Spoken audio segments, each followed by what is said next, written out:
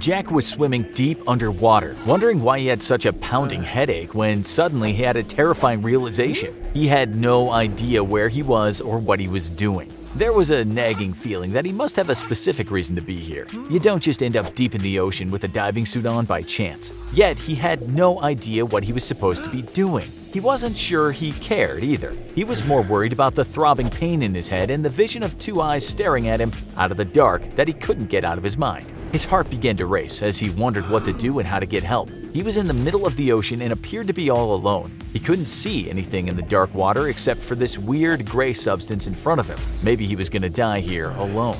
Without knowing if anyone could even hear him, he began to speak aloud about how he was consumed by sickness and that darkness was all around him. This is the story of one of the most powerful and dangerous anomalies yet discovered, SCP-3000. Before Jack's descent into despair, the SCP Foundation had mandated an exploratory expedition off the coast of Bangladesh. After receiving a few strange reports from locals and fishermen, the Foundation suspected an SCP was lurking in the water and positioned a few personnel to investigate. The crew expected danger, or maybe even death. But what they got instead was far stranger and more ominous. All of the men had been verified to be in sound mental states when the mission set out, but a few of them reported feeling strange and uneasy as the submarine descended into the ocean. Before long, a veteran agent named Dr. Williams began to panic in a way that was completely out of character. He started sweating profusely, shaking, and wouldn't listen to a word of comfort or reason that anybody tried to offer. It might seem like a relatively normal reaction for anyone descending into the depths of the ocean to meet with a monster that they don't know anything about, but Dr. Williams was a seasoned professional who had been on hundreds of such missions before. There was no logical reason for him to act like this. Although the reaction of Dr. Williams was the most extreme, he wasn't the only one who started to feel strange. Multiple agents developed a creeping feeling of unease that swept over them. One of the calmer men tried to reason with Dr. Williams, asking him what was wrong and if he could explain exactly how he was feeling. That's when things got even stranger. Not only was the doctor extremely anxious, but he now seemed incapable of giving a real response to any questions thrown at him. He could only mutter that he was missing something, but he wasn't sure what. Knowing that many SCPs can bend reality and the human mind, many of the personnel began to have second thoughts about the mission and even asked for permission to call off the mission. But they were mandated to continue, so they went on. As the team went deeper and deeper into the ocean, things only got worse. Even the previously calm crew members became spooked and antsy, while the ones who were already anxious were now sweating and jittering. As for Dr. Williams, he was now pacing back and forth around the submarine, saying things nobody could understand.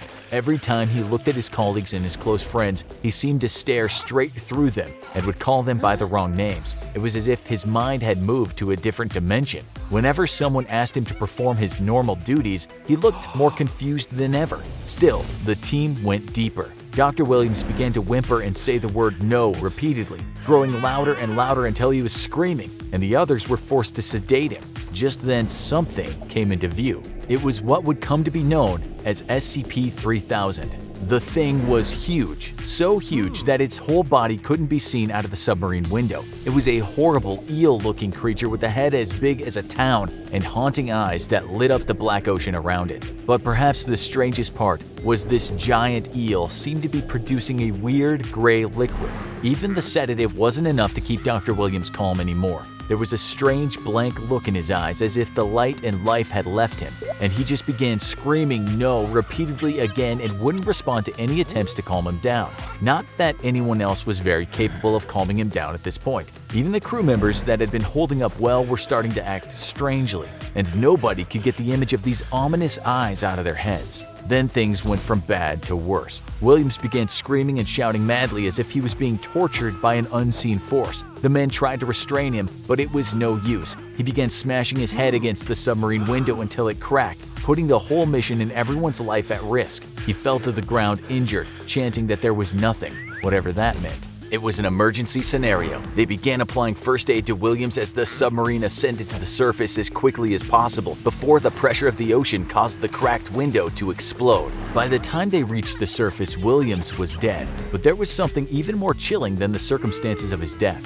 Every single man who had been in that submarine experienced the same thing on the days that came afterward. The image of the eel-like creature's eyes seemed burned in their minds permanently. it would haunt their waking hours for the rest of their lives, and sleep was no escape either, as they would appear in both their dreams and nightmares alike forever. A second mission had to be sent to gather more information about the strange beast. Already, there were many theories and question marks surrounding SCP-3000. How big was it really? Was it sentient? What was the liquid for? None of the men who had been on the previous mission were willing to return to the waters, but a new group of brave recruits volunteered.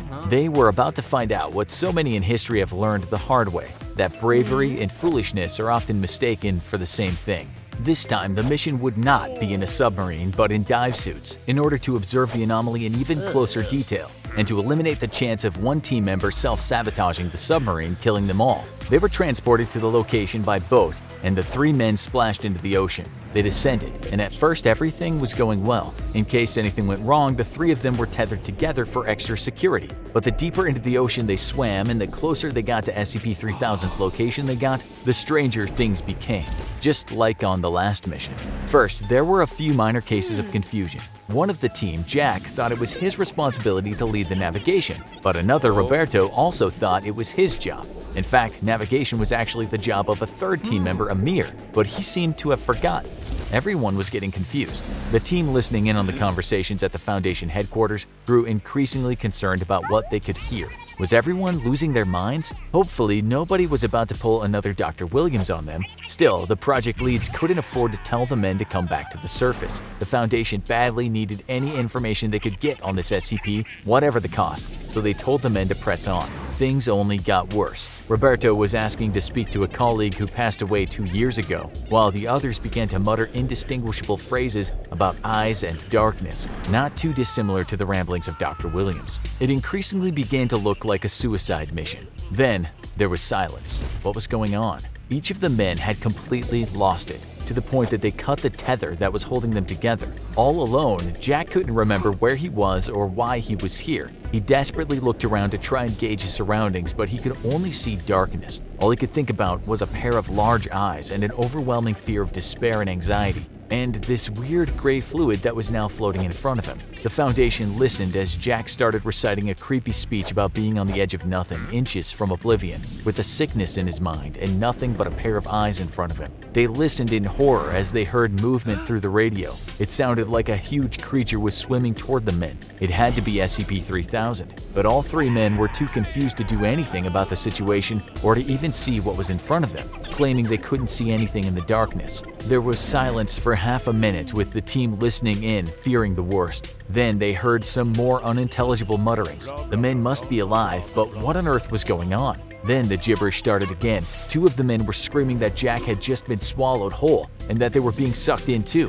Why couldn't they just swim away? It was chaos. But then a few moments later, Roberto spoke into the radio, saying he was floating alone in the middle of the ocean and had now moved away from the eyes of SCP-3000. He finally seemed capable of forming coherent thoughts and speech. After what had just happened, Roberto now had a theory. He thought that somehow it was impossible to think straight around SCP-3000. When he'd been close enough to see the eyes, Roberto had felt a throbbing pain in his brain and been unable to think about anything. Perhaps it was something to do with that mysterious gray liquid. Even more slime was coming out of SCP-3000 now, and Roberto was determined to get a sample despite the warnings from HQ. In one final burst of motivation, he swam close enough to take some of the gray liquid and put it in a special sample collection unit that was designed to float to the surface for collection later. He had acquired some very important data, but he seemed to have lost all hope of preserving his life. Roberto started telling the team over the radio that he was dying and that his heart rate was too high, but cautioned that it would be too dangerous for anyone to try and rescue him. The personnel continued to try and communicate with Roberto to figure out what was going on, but his words had stopped making any sense until finally he went quiet. Minutes turned into hours, hours into days, and still there was no sign of Roberto or the rest of the divers. After 3 days, his radio, which had only been sending a steady stream of static, finally stopped working altogether and he was presumed dead. However, the sample Roberto had collected had survived and made it to the hands of the Foundation researchers. It turned out to be a viscous substance now known as Y909. a chemical compound, and extremely strong anesthesia. Y909 causes head pain, paranoia, fear, panic, memory loss, and confusion, explaining what happened to Dr. Williams and the diving trio. The collection of Y909 might have resulted in 2 disastrous missions, but there's a silver lining as the substance ended up becoming an invaluable tool for the SCP Foundation. Its ability to make people forget what had just happened to them can be used to eliminate knowledge of threatening SCPs among the public. It also helps the Foundation staff cope with the traumatic experiences they encounter on their missions. Although other amnestics can be used for the same purpose, none are as powerful as the one produced by SCP-3000. Before its discovery, the amnestics used would break down too quickly, not fare well in storage, or cause undesirable side effects. The only problem is the method of sourcing. The only way to obtain Y909 is somewhat ethically questionable for most people. SCP-3000 produces Y909 after eating, so the best way to stock up on it is by feeding the creature. Sedated, D-Class personnel from the Foundation are sent on missions supposedly to observe the anomaly up close, unaware that this mission is one way only. Other divers are then sent later to collect the fluid from a safe distance and store it. Of course, it's all for the greater good of humanity. Now, the Foundation protects SCP-3000 as best as it can guard something hundreds of kilometers long. The area is carefully patrolled, and members of the public are not allowed to enter the part of the bay where it resides. Anybody who accidentally comes into contact is contained. Eventually, another pair of Foundation doctors went down in a submarine to try and learn more about SCP-3000.